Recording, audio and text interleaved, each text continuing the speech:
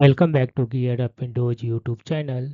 In this video, we will guide you on how to pin calculator to Windows 11 taskbar. For this, first click on this one start button and then click on this one all apps. Then select calculator and drag it to the free space on the desktop. When you see link, lift your finger from the mouse.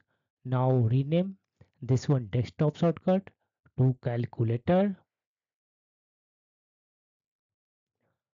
Then right click on this one desktop shortcut, select here show more options and then click on pin to taskbar.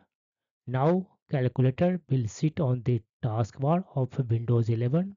By clicking on this one icon, you can always open calculator app quickly.